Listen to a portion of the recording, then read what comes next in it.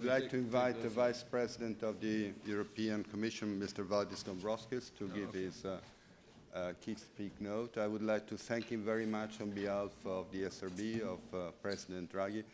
Mr. Vice President, would you have also time to take 2 or 3 questions? Thank you very much. You have the floor.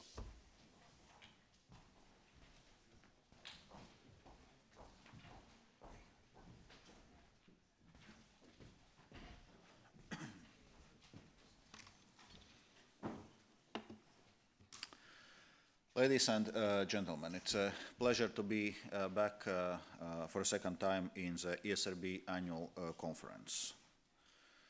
This summer marks the 10 years since the beginning of global economic and financial crisis. And at this turn, we can look back and appreciate that we have put crisis firmly behind us. EU's GDP per capita exceeds pre-crisis levels, and Europe's economy is expanding for a 5th year in a row. Today, unemployment is at its lowest level since 2008, banks are stronger and better capitalized, and public finances are in better shape. This shows that our policy mix of investment, structural reforms to strengthen competitiveness, and responsible fiscal policies is working. With the help of European Fund for Strategic Investment, we have already mobilized investment corresponding to more than 225 billion euros. And we have taken decisive action to make our financial sector safer and address the shortcomings of the initial setup of our economic and monetary union. We need to continue along this path. However, challenges remain. Levels of public and private debt are still high, productivity growth is lagging, and our economy needs more long-term investment.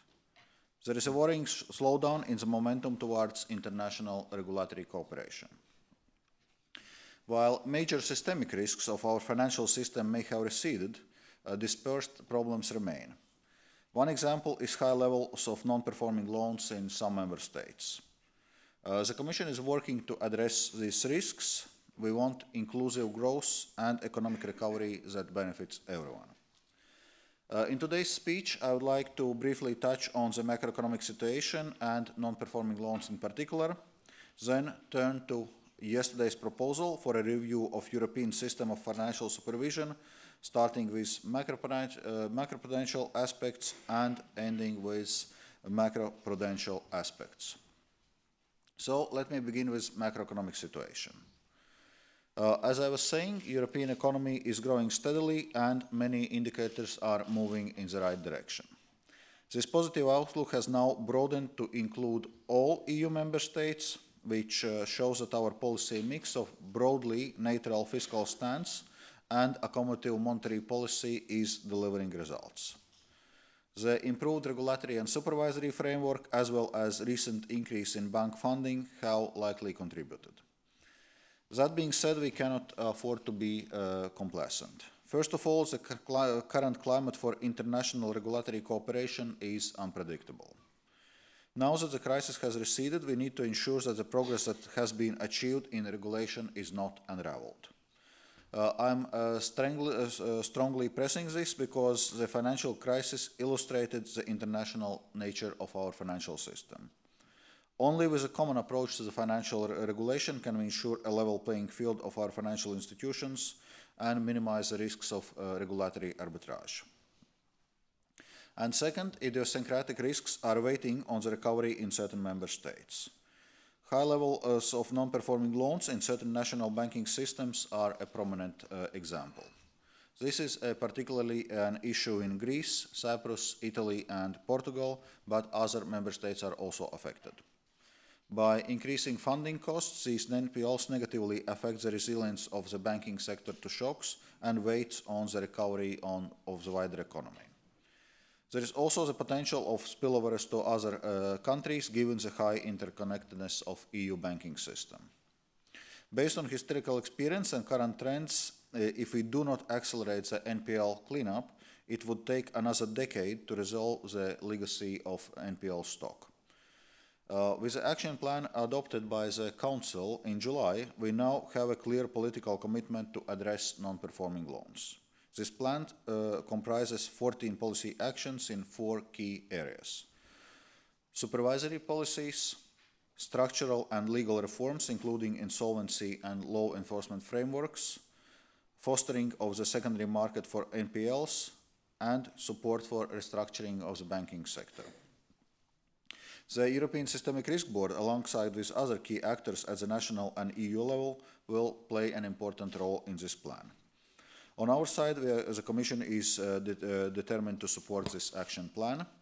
We now have our public consultation running on fostering secondary markets for non-performing loans and on possible legislation on secured creditors. The support of European Parliament Council will be crucial in delivering these steps, and we are working together with ECB, European Banking Authority, and ESRB to develop by the end of the year the European blueprint for national asset management companies. More financial integration and deeper capital markets will also be helpful for dealing with these scattered risks.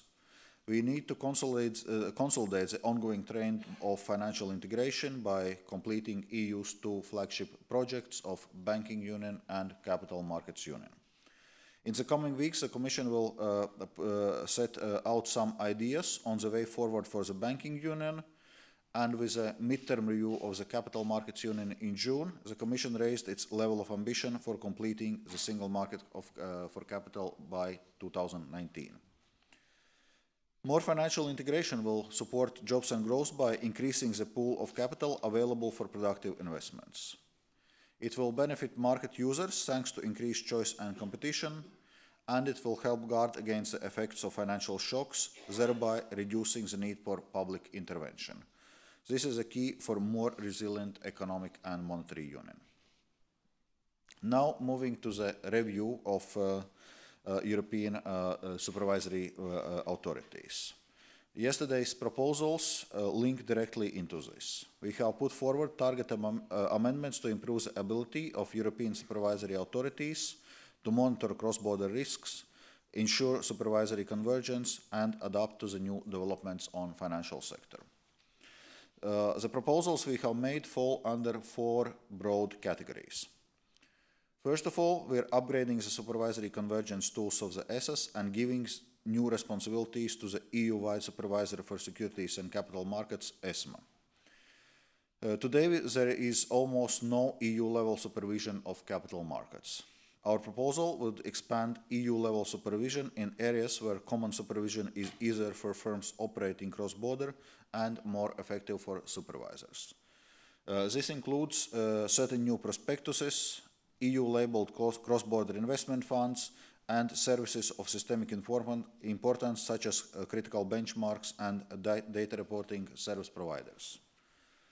Second, we are improving the governance and funding of all 3 ESAs.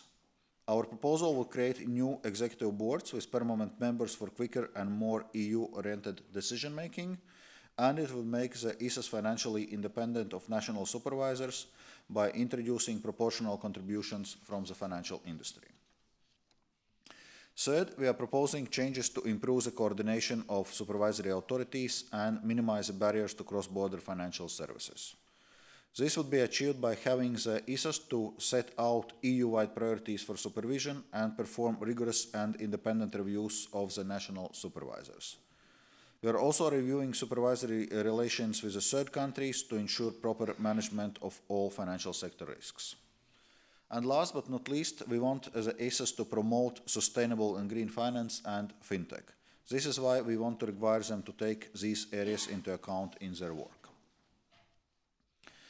In my speech at the last year's ESRB conference, I highlighted the major progress we have made in establishing an institutional and regulatory framework for macroprudential policy in Europe. Today, the evidence shows that the ESRB is already playing an important role in safeguarding financial stability in Europe. For example, last year, the ESRB issued public warning about vulnerabilities in the residential real estate markets in 8 member states. These warnings contributed to discussions and improved knowledge on the topic. On the Commission side, we are integrating ESRB's analysis and recommendations within our work in the context of the European semester. The ESRB has also done substantial work to coordinate macroprudential policies and their consistent implementation. Together with yesterday's proposals to strengthen the three ESAs, we also proposed to amend ESRB regulation. Overall, the Commission is satisfied with the functioning of the ESRB and its contribution to the financial stability in the EU. The ESRB is a relatively young body and its work has been improving since its creation. In particular, it has managed to effectively use the resources and expertise provided by its broad institutional membership. In this work, ESRB has acted as hub, supporting the balance of centralized oversight and decentralized implementation of macroprudential measures. In reviewing the ESRB, our objective has been to maintain this balance. We want to preserve and build on the existing framework. Accordingly, our proposal is one of targeted changes to the ESRB's governance.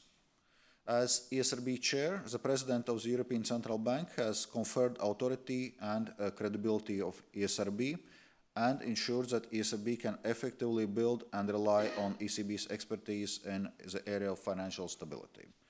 We therefore propose that the ECB President serves as ESRB chair on a permanent basis.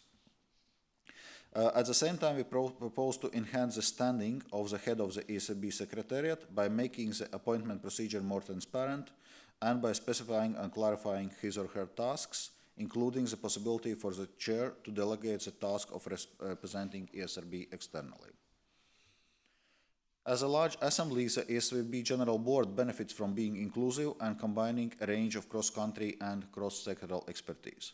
To reflect the establishment of the banking union, we propose adding the SSM and SRB as voting members on the General Board and on the Steering Committee.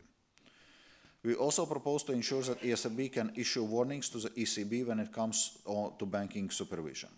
This would correct the current asymmetry between national and the banking union level in this regard. Our proposal also ensures that European Parliament and the ESAs would be systematically notified about the use of these tools. We trust that these changes will allow ESRB to carry out its mission even better than it has done since its establishment in 2010. So let me conclude. The package of proposals that we proposed yesterday seeks to make improvements where necessary without upsetting the balance that proved to be functioning.